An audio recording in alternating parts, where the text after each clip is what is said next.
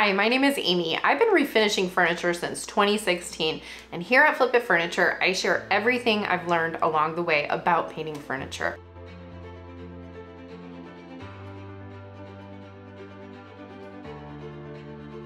Are you like me and you get anxiety anytime you have to apply a top coat or a sealer? You spend a week or two repairing, priming, prepping, painting, doing all this to furniture just to add the top coat, and then it's all ruined. I think it's safe to say we've all been there. Here's the thing, when you're just beginning, you think, oh, I must be doing something wrong, or oh, what do they know that I don't know?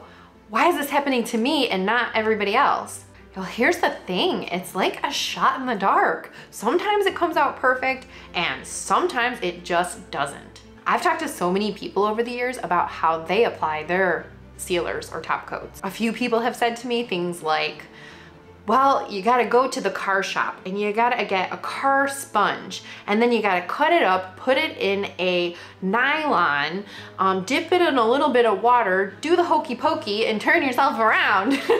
I swear it shouldn't be this complicated. Sometimes it doesn't matter what you do, it just happens. Sealers are tricky. So if you have sealers anxiety like I do, then here's tip number one. Use a flat sheen.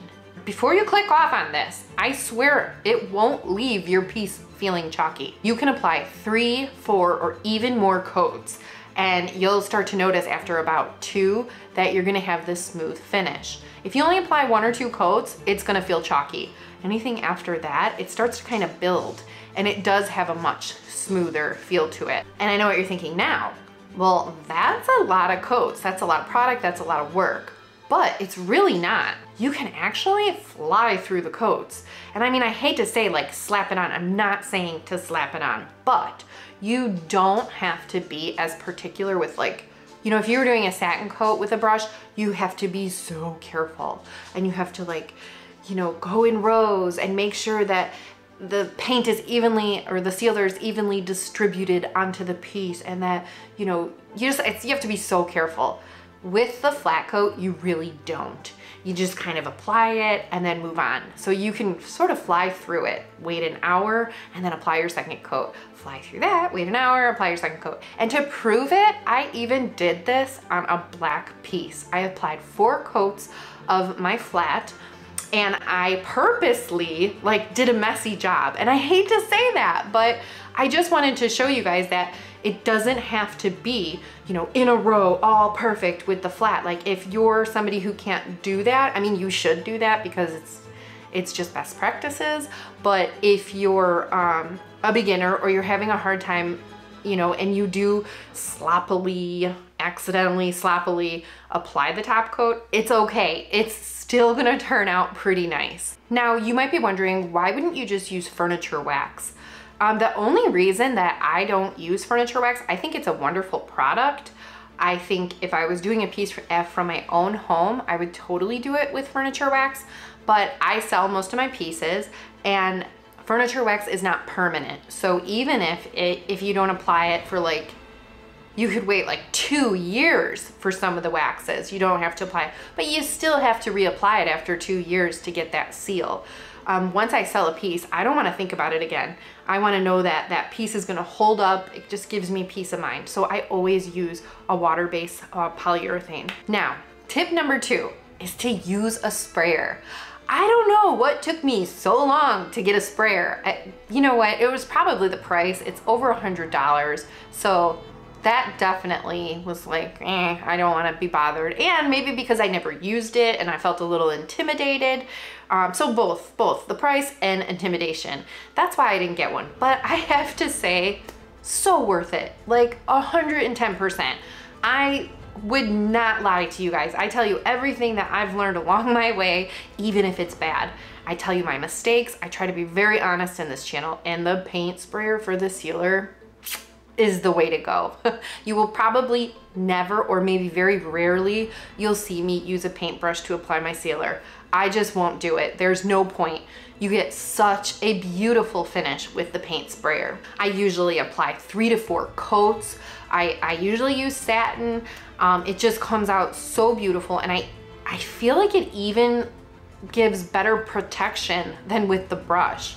Like when I'm selling a piece that I sprayed, I just feel so confident that it's totally sealed. I will say that the sprayer does take some time if you've never used it to get used to. So practice on some cardboard beforehand and practice, practice, practice. The problem that I was having when I first started was it kept like sputtering and clogging, and I use the Home Right Super Finish Max. That's the one I bought. And thinking that the grass is always greener on the other side, I actually messaged on Instagram. I direct messaged Wagner, and I was like, you know, I have this Home Right, like it was a crappy thing, you know, and I'm like, do you think one of yours would be better? This one's clogging and sputtering, and I think I bought garbage. And they were like, actually, Home Right is our sister company, and all the parts and stuff, they're like the same. So I was like kind of embarrassed, but not. They were super awesome. They gave me some tips. So the grass was not greener. Either one you get, I think you're gonna have the same issues. You just have to figure out how to use them.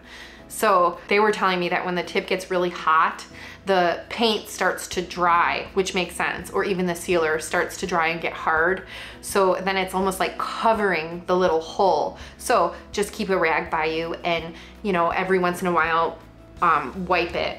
That's helped so much. And then in between coats, if I'll wipe it and then I'll leave it sit there, but sometimes that little hole gets clogged. So I have a toothpick and I just pick that little clog out and I'm back to work. So keep that in mind if you buy one, or if you're having trouble and you're like, what is going on? That's what's going on.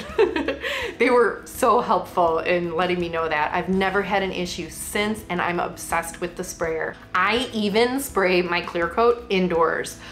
You know, you just lay something down and you can adjust how much comes out of the sprayer. So if you want it to be like super wide, I would definitely go outside.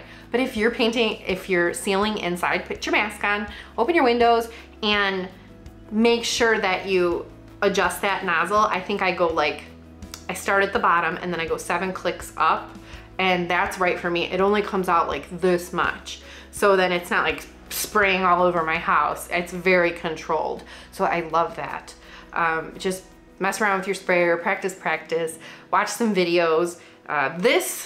What I just said should be super helpful. And if it was, I would love it if you hit that like button. And that's it. So those are my 2 top tips. If you enjoyed this video, yeah, I'd love it if you hit the like button and consider subscribing, and I will see you next time. Bye.